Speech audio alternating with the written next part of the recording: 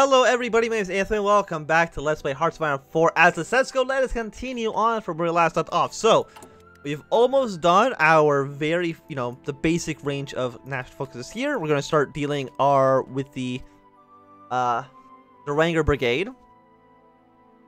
Super Soldiers, I think we have to do like all of these in order for us to actually get down to actually annexing these people. Yeah, like they're way down the list. Of course, we actually don't need to get the Super Soldiers. That is not necessary for... Unless this will actually do something. Increase sanity. Increase disloyalty. So all of these will actually will greatly increase his sanity. But I don't actually want him to be sane. I kind of want him to be as insane as humanly possible. Fortification Charter. I mean, we'll have the game running in the background. No reason for it not to. Of course, we're still looking for this to pop to be like 11. The BOU. And then there's something down here too where we're just basically killing the dog. Yeah, we declare war on them as well. So, what? Oh, they're trying to attack us. Okay, I knew this was going to happen. But if they actually fail, they might fall really, really quickly. Oh, fantastic. 500 weapons, 25 political power. And some stability because they died immediately. Like, apparently, I guess, just weren't ready to attack us. Raiding on the border. 100 political power. I don't want to spend my political power there quite yet. But we are definitely going to raid them because I think they're going to be actually pretty, like, surprisingly weak. Irregular tendencies. Classify files. Okay. Our subject is displaying worrying tendencies as per indicators of our psychological health assessment. And further observation with corrective actions to be taken if possible are recommended. Response to demonstrations in the last 14-day period, analysis in attached documents for reference, just positioned against a normal psychological emotional response chart, demonstrate a fluctuating and sometimes worrying low levels of relative sanity. Subject is now displaying an occasional outburst of unstable and irrational behaviors, including but not limited to outbursts at subordinates, the use of physical force on close colleagues, and the sudden liquidation of subordinates, whose case files cannot be attached here due to the new memorandum. The policy suggesting that by the committee at Canada Let's express order. Observation and possible personal level integration is suggested by this author. Comrade Let's Go is not performing well and can be expected to perform at suboptimal levels and all levels. Redaction I just want him to be insane. Stability, research speed, everything goes a little bit worse because he's going slightly crazy. But, it is just, it's just what it is. I want an absolute fucking madman in charge here. Like, I want him to be not even remotely stable. Yeah, this guy, he's got 5 loot. How can you say no to taking 5 loot from, I think, someone who's actually going to be extremely weak? So as far as the AI, I don't think the AI actually knows we're about to attack them. We just got a, we got a 5% research penalty. We just got a 3% research upgrade. So, honestly, it's not a huge deal. Support companies, land doctrines, artillery. Like, what can we actually do right now? Because you only have infantry. I guess mostly focus on industry. Well, these actually just add factories as well.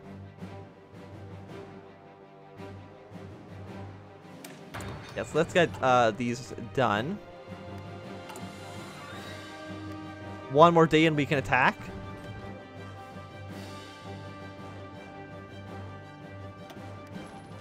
Like, he might fall really soon. Because he died almost immediately trying to attack into us. So, I'm hoping that he dies really quickly. Apparently, we're actually, maybe going to lose this fight. Not too sure. Force weapon integration. Following recent complaints regarding accidents occurring when utilizing poor maintained equipment, as well as poorly maintained grenades and other explosives produced before the Great Patriotic War, new measures will be taken. A new training program under the name of the Force Weapon Integration Program, or FITWR, will begin as soon as possible, instructing combat personnel on the functioning and proper maintenance of weapons. It's not exclusively produced in our borders for the small arms handbooks. Okay, that's fine. Of course, the only thing we can actually do right now is the enemy of my enemy. See if we can get some alliance with the guys down to the south. Of course, they actually are kind of kicking my ass. Ah, shit, we failed. 1,500 we also, okay. Things are not great. The raid has failed. So apparently attacking them is suicide. Them attacking to us, though, is also suicide. So I didn't get loot. It's a sad day for everybody. And I don't think they ever get loot back. They have 0 loot. They have 0 loot. Who has loot? Only you do, I think.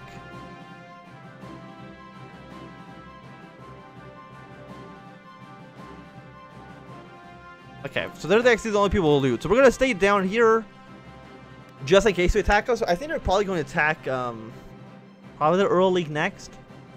Like, we don't have loot, so I don't know why the AI actually thinks about attacking us. Okay, so sanity is still quite low. Spent even more guns. Yeah, this loyalty only at 5%. So, really, right now, this loyalty for the NKVD can slowly start to build up. Because, you know, we just spent a lot of, might not share our goals, but he does share our enemies. So what will these do? Max entrenchment, fortifications, cooperation. We need to do both of these anyway. We have to get the whole thing done to get down to let them attack. We'll unlock warlord decisions. And this tree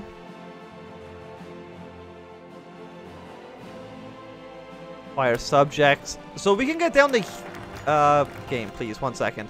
So we can get down to here without risking any sanity or yeah,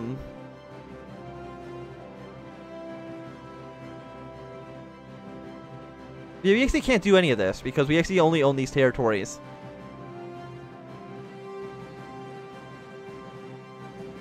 Okay, so our enemy's enemy, with the assistance of the 22nd the 22nd Division, Lysenko has been conducting vital research in the forced adaptation and evolution of the human genome, utilizing resources of the Maginot region. This research has been deemed vital to our reclamation of our vanquished motherland. The Euro Guard is annoyingly attempting to obstruct our research efforts by hindering acquisition teams, preventing them from retrieving the unnecessary test subjects. In order for our vital experimentation to continue as scheduled, this obstacle must be removed. 22nd Division carries superior equipment than what is wielded by the Guard, but predictive exercises indicate that our force is insufficiently numbered to launch a substantial offensive against the Euro League. One possible method of augmenting the number of troops at our disposal is diplomacy and alliance with the Dirlewanger Brigade. Seems most likely solution in this route to be pursued. The brigade is highly undisciplined and unpredictable, yet they do possess numerical superiority over every other force in the region. They should have enough men at their disposal to defeat the Euro League, especially with our units that are acting in support. Intelligence indicates that the Dirlewanger's primary goal is to loot Orenburg, but harassment by the Euro Guard is preventing them from achieving this. The elimination of the Euro League would be mutually beneficial to our two parties. This, of course, action is not desired. There is an alternative. Lysenko believes Dirlewanger and his men would be interesting test subjects to be captured alive. What we can do, we can invite the German, but watch him closely. We do not work with scum. Well, we clearly can't fight them.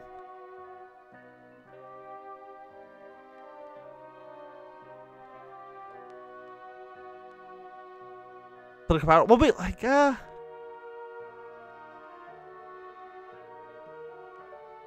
we'll invite the German. Because we can't fight a war with them, which I think is going to be the inevitable result of, that other decision. So what do we want to do? Increase army training by 10%. A new label force will increase army predictions by 28.76%. Damn. So they get some weapons. Fortification charter, construction speed for land forts. I mean, those don't really seem that good. So we're gonna go with the cooperation first. 35 days. We'll see if they say yes to our proposal. Yeah, they're gonna raid the Earl League. Not a huge surprise. What we should have waited for them to be in a raid and then tried to raid them back. That would have made the most amount of sense. Of course, you can actually have an alliance with them and also still try to raid them.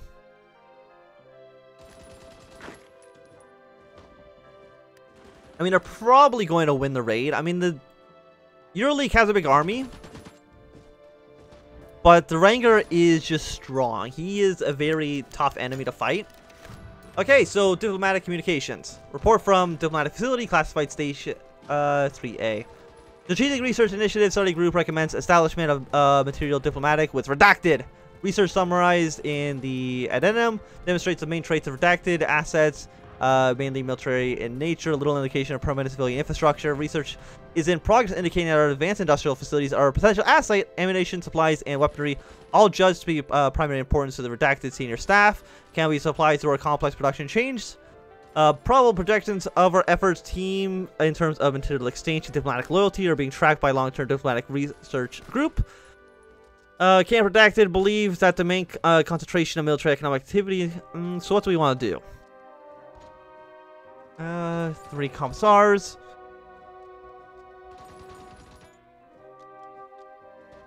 These both do the same thing. Use mass materials gained from expeditionaries and future expeditions. Hold off on setting up future diplomatic communications.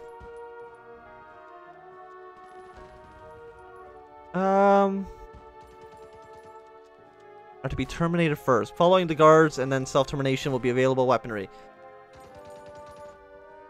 So we want to... Are we killing them? Are to be terminated first. Sure. Choose the top option, because I'm sure it'll not be a big deal. So sanity's at 67%. Disloyalty's at 7%. Again, that's like not even a problem. Don't have to worry about that at all. So it looks like Dirlewanger is going to beat the Euro League. So you know, kind of calls into question why they don't just go kill him. You know, Dirlewanger, he has 4 divisions, but they are extremely tough. At least compared to our troops. Our troops kind of suck ass. I'm going to deploy this troop immediately. Throw them in the purple. And can I actually change? Are these already in the Soviet? No, they're all just generic. Disappointing.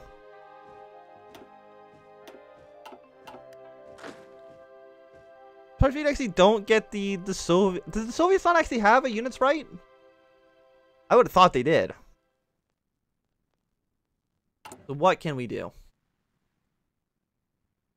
Army drilling goes up. Army drilling goes by 5. We get 1,000 manpower.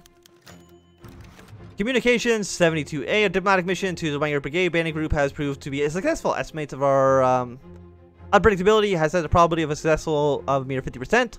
One comrade Lysenko wisely saw appropriate to take a risk on. Representative of the Dirlewanger's Brigade. One redacted had been sent in an ill-maintained truck. In a manner identical to our own, this behavior is noted to be due to lack of diplomatic history from the Dirlewanger Brigade. Letter of approval from the Dirlewanger's Brigade was notably written in a form not appropriate for a letter, seemingly penned on the opposite side of the guy's letter. Fantastic.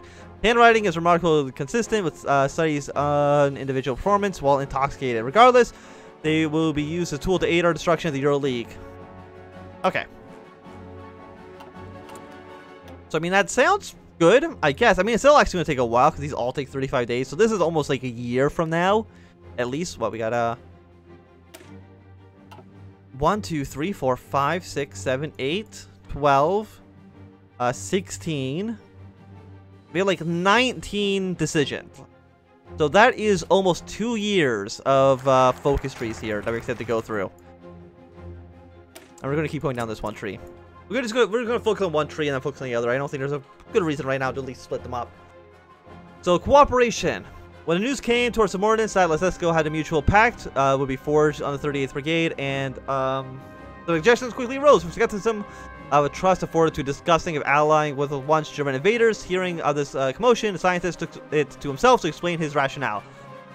Let it not be misunderstood that there are as much evidence, both theoretical and empirical, as to the scientific progress and strategic initiative that this alliance can entail. Recall our earlier experiment on the inherent cooperation of collectivization of grain when fused together entails, and realize that this coevolution does not apply to plants, but us human beings.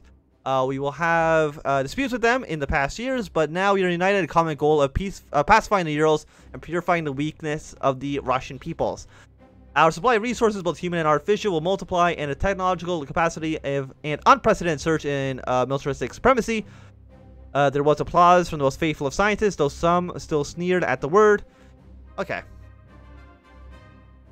See what the bandits have to offer. I mean, our country is pretty big. I mean, that's gotta be good. We have 3 million people in it. I'm sure that's at least somewhat good. Where are you guys? You guys are having your treaties. That's fine. What are you guys doing? You are going down here. And what are you doing?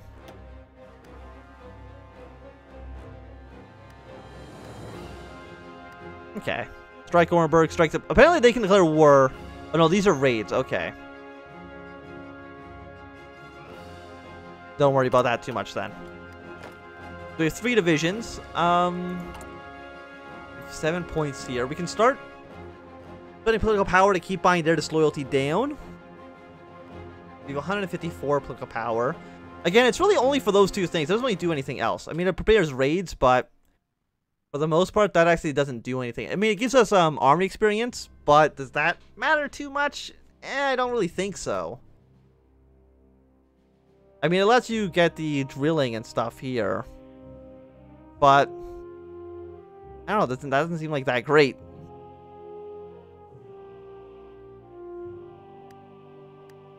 Army goes up. Lost points. So we can spend 9 army drilling. But does drilling need to be high or does readiness need to be high? I'm not too sure. Okay. So experts from the experimental report. Verifying the validity of the theory of the collective growth of wheat. Planter filled with layers of ground soil and lightly irrigated. Approximately 15 millimeters. Wheat seeds planted in a planter at seeds density of approximately 120,000 seeds per square meter. Planter placed in controlled environment. Temperatures 37% below natural preference and humidity 54% above natural preference.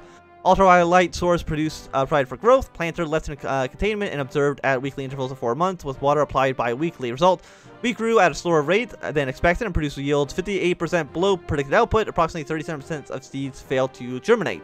Conclusion: inconclusive. That doesn't seem very inconclusive, but sure, try again. Why not? So we can spend some points to increase their disloyalty, but then immediately buy it down.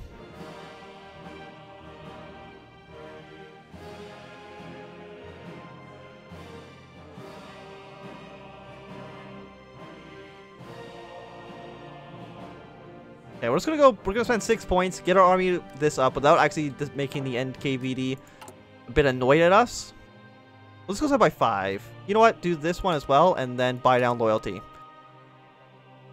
We're at 36% readiness, 13% drilling. Again, I'm guessing you want readiness to be as high as possible, and that drilling doesn't really matter. So you just spend drilling to get the readiness up. And the only way to get readiness up, or the only way to get drilling up, is to have army experience. It's a strange system, which I'm not 100% too actually understand, but... Okay, so you've done construction 2. Let's... 511 days is insane. Never mind, we're not going to do that. What can we research here? Motorized. We don't actually have motorized. Because I changed them. You know, your infantry defense. We'll get you. 307 days is a long time, but could be worse, all things considered. But I do think it's going to be a good time to end this episode. Thank you for watching my Anthem. If you've enjoyed, my thumbs up. If you're not, you can always thumb down. Or subscribe, and goodbye.